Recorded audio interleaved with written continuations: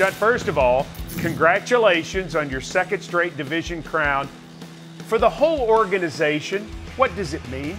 Yeah, Mike, it's just so special. There's so many different, parts of the organization. Everybody certainly sees the players and the coaches, but there's so many people that are involved with the football team and the organization. We're all blessed to work for Miss Amy, but there's a lot of hard work put in by a lot of different departments, a lot of long hours, and to see, the football team go out and execute and play the way we played, to, come up with wins, here and there, and stack enough together to win the division again. Just a really special moment for us.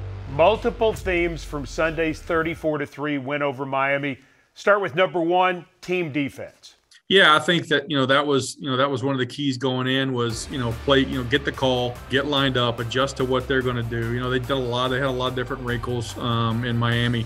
It was good. I thought that there were different players that stepped up throughout the course of the game, whether it was Danico and Jeffrey pressuring from the inside, Harold and Bud coming off the edge, Cunningham, Evans making some huge tackles. KB made a couple, they popped a couple runs on us, and KB stepped up and got them on the ground. A couple of key PBUs from Fulton and Rabbit, and big interception by Long there at the end. But overall, team defense was really on point Sunday.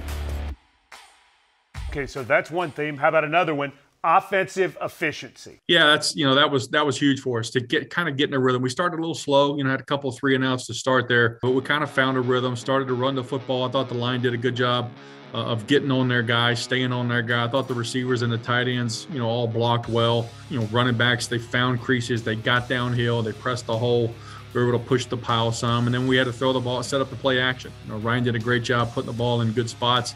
Line had a good firm pocket. Tight ends had a couple big touchdown catches for us, but it was really efficient. After that first couple of drives, we got into it. We got into that rhythm.